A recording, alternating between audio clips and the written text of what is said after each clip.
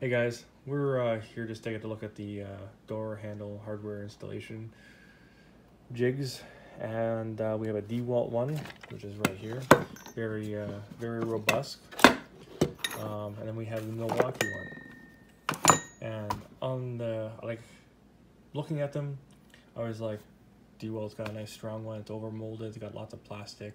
And I was looking at the Milwaukee one. I can see, okay, there's more thought going into this one. So we'll start with the DEWALT one first. I chose this one based off of, well, actually, there's reasons why. Well, I'll get into that in a second. I use this one the most because it was literally the better one, but not by far. When I'm cutting into a door on my own, I'll use a hole saw on one side, and I come through. And then when you see the drill bit coming through, I go around to the other side and I finish that cut. That way you're not punching through finished material. You got a nice cut on both sides. The one thing I liked about the DEWALT is it has lots of, for the centering lines and stuff, you can see everything you need to see, and it's very easy to use. The Milwaukee one, again, has the same thing, except the DEWALT has more cutouts. Like, for example, that's cutout there. This is a cutout. You got your little peephole there.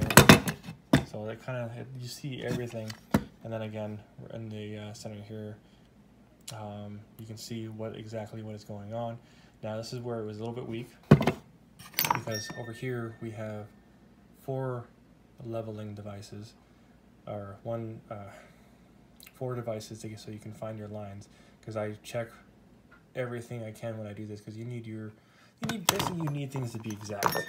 No question about it. You make sure your drill's level, you make sure your drill is in a square position and whatnot. Like, so again here, this is where it was weak, where the DEWALT was stronger. You have a little peephole there, but you can barely see it, and you got the lines to kind of line it up and whatnot. One thing I did like about this, to go between the 2 doors there, which is awesome, and this is auto centering. So when you clamp this on the door, it centers up right in the center. So again, an 1 3/8 door or an 1 3/4 door, it does not matter. Whereas a DEWALT, I had to pop this out, and you'll see that in the video. It's usually a little easier than that, but hey, whatever. You just flip it around, that's all it is. So that's ingenious too, which I enjoyed. But you don't really need to worry about the level or centering of that so much. But it was just nice to have the reference lines, and that's what I'll call them. We're going to call these the reference lines. So reference line going all the way down here. This is the one where I like it better, because you have the reference line going all the way across, and you have the peephole. Again, like I said, get your reference lines. Overall, face value, both good units. Where I had the difference in opinion is when I was using the Milwaukee, and if you take the latch plate hole saw, they both look identical, right? Well, you'll see that the teeth on the DEWALT one are just slightly longer, and then the other part of this is it stops right here. And in some cases, like if you're doing 2 3/4 handle for the center, you need that little bit.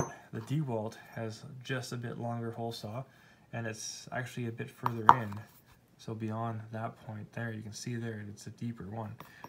Even though they both line up, you can see where it's welded here, and this is actually welded up there, and that's where the difference is. So when I was using the Milwaukee version of this, I would get through the door, and I couldn't finish without punching through, whereas the DEWALT one allowed me to cut it and go through and keep a nice smooth finish, which you'll see that in the video.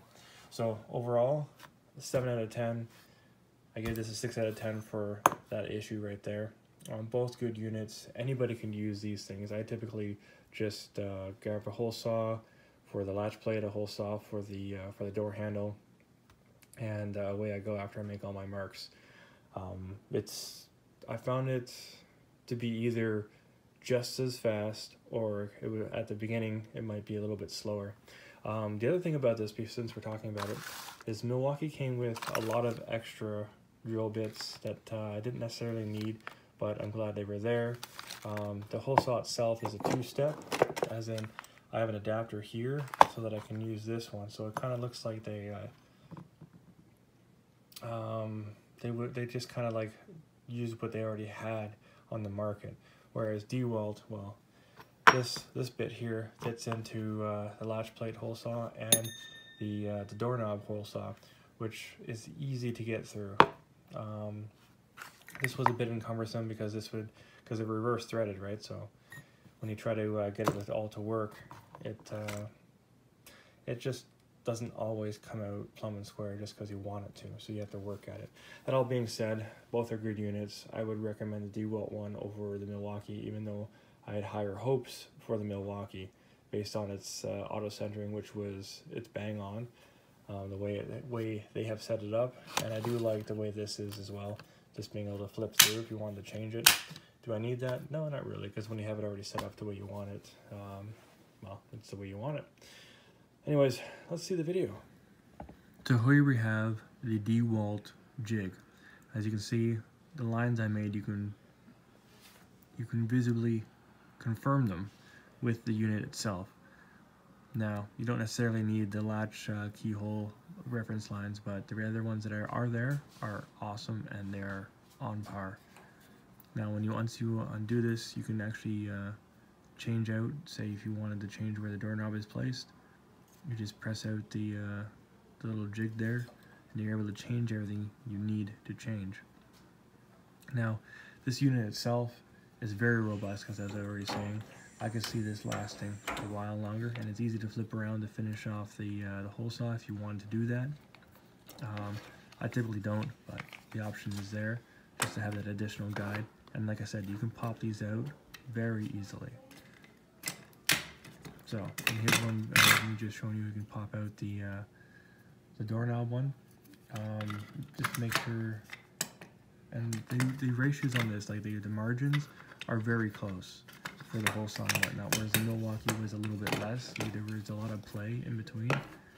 The DEWALT one is very close in its margins, and they're easy to adjustment for the 1 3/8" door or the 1 3/4 door, which I was using on an 1 3/8" door, but I used it mostly on an 1 3/4 door, and everything came out perfect. Now here is the Milwaukee, the one I had high hopes for. Reference lines look really good. It's easy. It's even easier to change up where the doorknob is placing. I did particularly enjoy the auto centering latch, or sorry, the auto centering for where you put the hole saw in for the latch. And it's cut reference lines right there, which the DEWALT didn't. Not that you need them on the DEWALT, but it would have been nice just to have them anyways. They're reference lines for a reason. So the Milwaukee overall looks better, and it functions just as well. It's only in the hardware where Milwaukee was losing out in my mind. So anyways, let's see how this thing functions, or how these things function. We'll start off with the DEWALT, and here's me showing you how close it is in the jig with the hole saw. And typically, I'll go in with a hole saw, and I'll come out just to let all the debris fall. And I keep the DEWALT drill, or any drill. I use the clutch mechanism, and that just makes sure you don't twist your wrist. Now, this is me on not on the other side of the door yet, but I'm watching it come through the other side of the door. Now let's just take a look to see how the Milwaukee lines up. We're not actually going to test anything, and the Milwaukee lines up perfectly. So as you can see, both of these units are really close. Now we're just going to the other side of the door. We're going to stick the hole saw in, and you're going to see that it is on par with the other side. Now we're going to drill this out. So we're going to finish drilling this out, and it'll show you on the cutout piece that both of these things line up. So my practice of cutting through one side until you see the drill bit seam is proper, because then you just go to the other side, and that way you have two finished products beautifully lining up. Now here we are using the Milwaukee, and I'm going to demonstrate to you the problem that I had where the hole saw does not have enough depth for the 2 3/4, which is what I was using today. So that's it all centered up. I just want to show you guys that as I take the jig off. That's what the jig's for. It doesn't need to stay on this. So here we're cutting it out, and we're going to finish cutting this with the Milwaukee hole saw. At the end of it, and as you'll see, we can't go any further. It is literally stuck just before the 2 3/4 mark. So I can't go any further unless I force the issue. Now, where I came in, and that changed this up, is, okay, I can either force the issue, or I can go to a DEWALT, which is what I ended up doing. Once I realized I couldn't go any further, as I was demonstrating, we go to the DEWALT, and that's where we end off. Now, with the DEWALT in action, you see how quickly that last little bit, the 1/8 of an inch or 3/16 of an inch that is needed, it is able to make quick work of the door handle. And I'm just kind of pointing it out there where it is, and showing you guys again the difference between these two hole saws as per Milwaukee. So it's a little bit of a misstep for them. But all in all, we have two really good products. I do like the reference lines on the Milwaukee, the centering on the Milwaukee does auto centering, which is awesome. But I don't think their hardware kind of lines up, whereas the DEWALTs made it easy for us. And this is just me showing you the door that we cut out together, and it's perfect. Obviously, I did the latch plate by hand, and well, thanks for watching, and I hope you find this informative for your future endeavors if you were to purchase either a Milwaukee or a DEWALT door handle jig. So, thanks for watching, guys, and I will catch you in the next one.